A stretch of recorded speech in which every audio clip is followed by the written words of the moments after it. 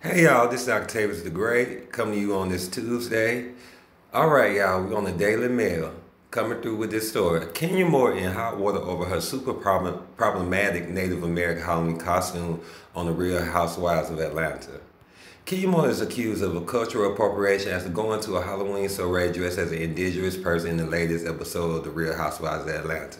During the 10th episode for the star, her RHOA co-stars were quick to call the 50-year-old out about the Texas look at the party and laid in their solo confessionals. And after the episode aired on Sunday, viewers joined the social media slam the reality star for her insensitive choice. For a forum, Kenya Moore is being accused of cultural appropriation going to Halloween soiree, as you've seen earlier. During the night of the event, Kenya described herself as a warrior princess. However, between the full feather headdress and the fact that the show wrote Native American on the screen, people were clearly not buying it. Alright, y'all. Let me just get straight into this. I understand why people are upset about this. They let you know people don't know history. Y'all know that Indians in this country was black, right?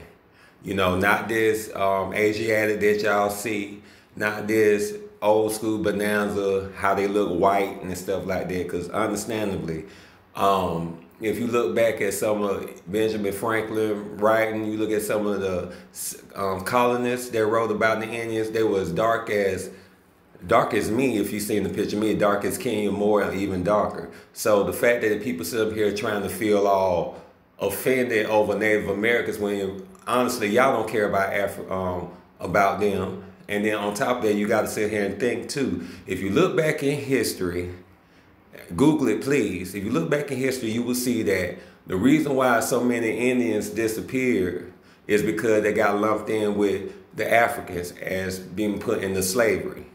There were still Indian tribes that were not under slavery rules, but they helped with slavery, and some of them also helped with the escaped slaves. So either way it go, black people have Indian blood in them, and you heard it all your life. Oh, my grandma Cherokee. Oh, I got this, I got that. Me personally, my tribe is Creek and Choctaw, so I at least know that more piece of my family come from.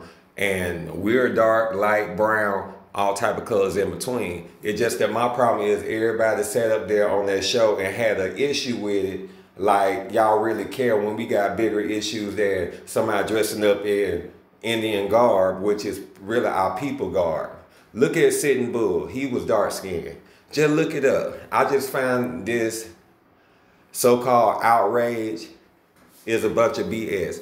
Because if y'all really truthfully care, y'all sit up here and right the wrongs that have been done to the indigenous people, which is us. Because what color was the Indians? They were copper tone people. Who on this planet is copper tone? And that's something that is described in this country. Look up the term American.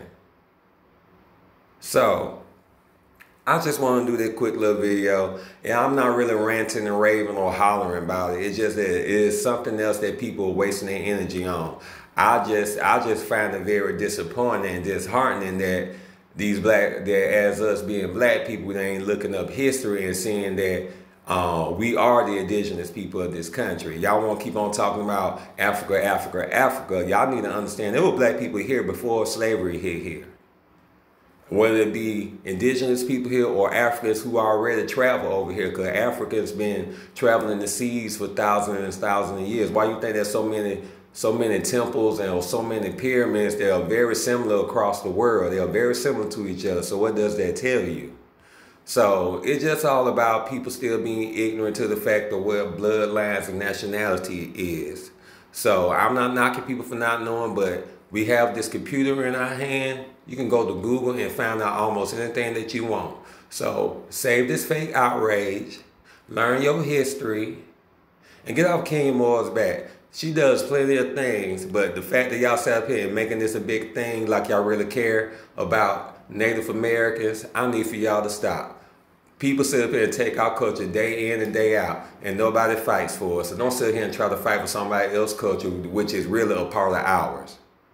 So I hope y'all have a wonderful day. Let me know what you think. Comment, share, subscribe. Please subscribe. It's not hard. Please comment and share. It's not hard. It's free. Thank you and have a nice day. This is Octavius the Great. All right. Bye.